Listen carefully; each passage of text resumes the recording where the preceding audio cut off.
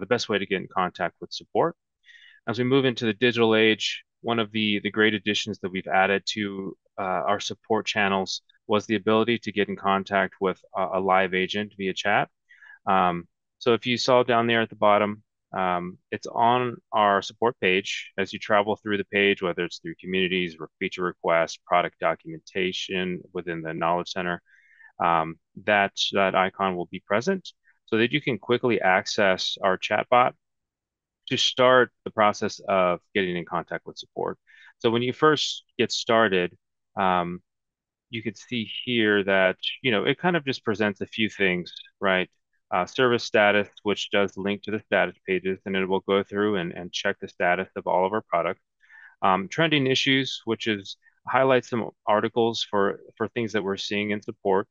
And then you can then choose whether it's a technical support or customer service type of issue. So I'll go ahead and click on the technical support piece here.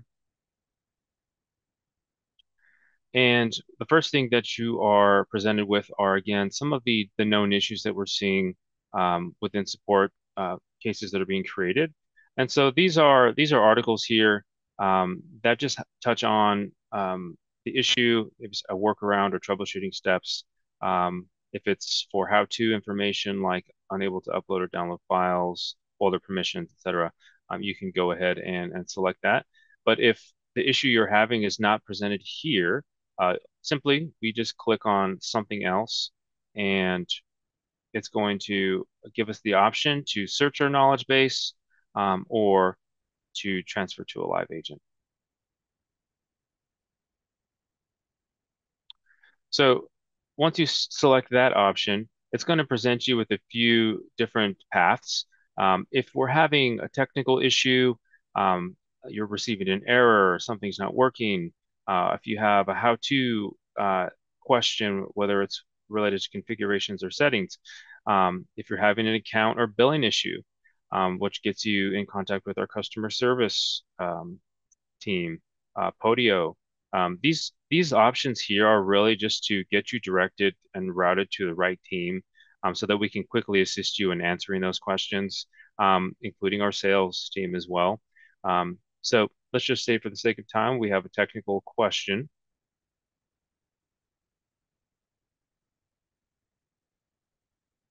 The next thing we'll be presented with is the contact field. Now, I've already logged in to the Experience Cloud here, so it's auto-populated some of my information.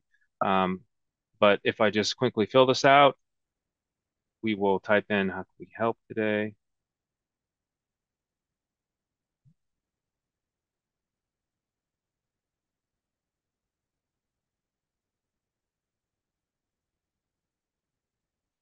It will then take a moment to get us connected to a live agent.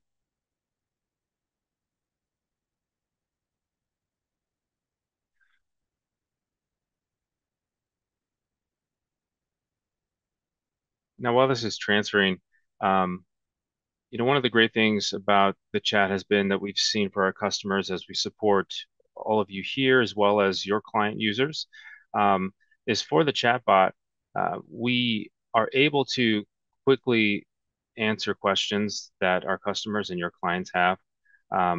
The average speed for answer that we've seen for getting connected to a live chat agent is about 17 seconds.